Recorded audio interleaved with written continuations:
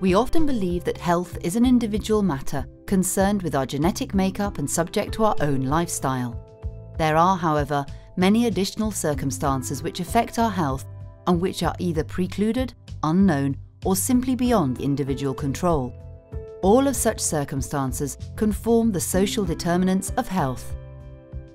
Everything influences our well-being, from our place of birth, the way we grow up, life and work, the health system we have, and the policies applied in our countries both at national and international levels. However, how would we explain the discrepancies existing about life expectancy according to different countries, given that we all have approximate physical characteristics? A step-by-step close-up. No doubt our behaviour is a social determinant of health. Our own decisions about smoking, drinking alcohol, exercise or lack of it, eating habits and so on may contribute to healthier state. However, we ought to bear in mind that behind each decision there also is a social component. An example: why in the second half of the 20th century there was such a massive smoking increase. Advertising played a key role when telling us that the first cigarette was tantamount with the ritual of passing from childhood to adulthood. Only with the passing of time have we understood that smoking is a harmful practice. One can therefore establish that publicity and available information are crucial to our lifestyle and health.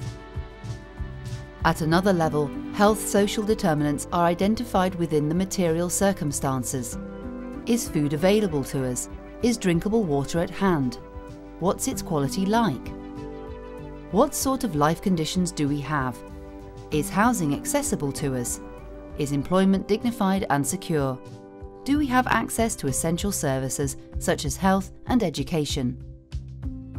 It is believed that around 3/4 of mankind have no option to freely choose in order to access adequate food, a healthy environment, or a satisfying job, all of which have repercussions on physical and mental health and social at large.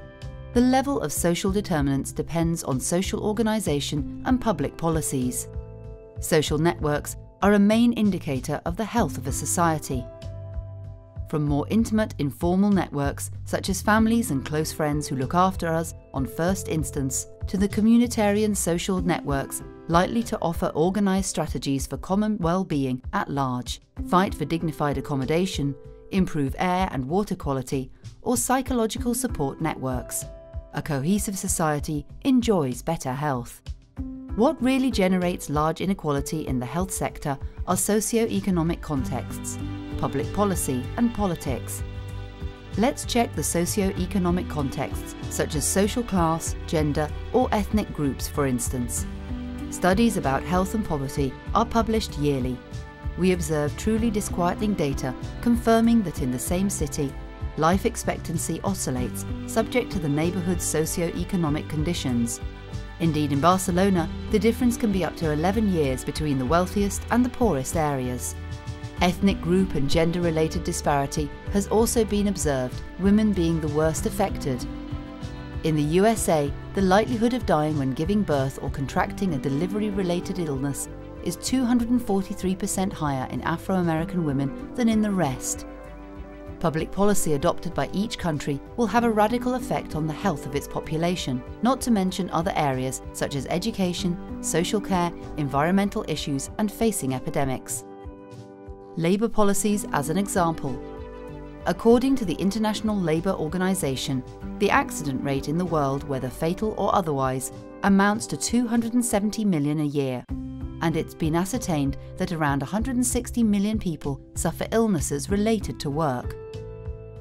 It would seem that adopting a safety policy, along with the implementation of adequate programs, would get rid of such figures. Likewise, educational policies influence the health of the population, and it's been proved that a higher level of education is tantamount with better health. In Russia, for example, the likelihood to live to the age of 65 in 2001 was 30% higher in adults with tertiary studies.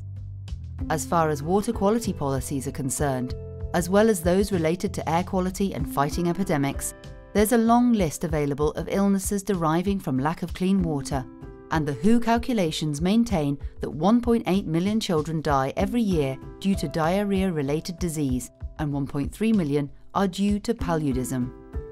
It's also been proved that investing in health social determinants is crucial to raise a healthier society, which would be more effective and less expensive, even if the current trend in health investment purports the opposite. 3 basic recommendations have to be borne in mind in order to improve the health of the population. First, increase the daily life conditions by generating healthy environments for everybody and at all levels, as well as implement a universal healthcare system. Second, fight against the unequal distribution of power, money and resources.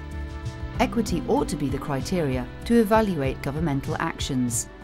Third, make available those means able to measure, analyse and evaluate so as to issue policies fitting the needs of the population. To sum it up, we can only contribute to the right to health of the population when all efforts are made to reduce the inequalities caused by the social health determinants.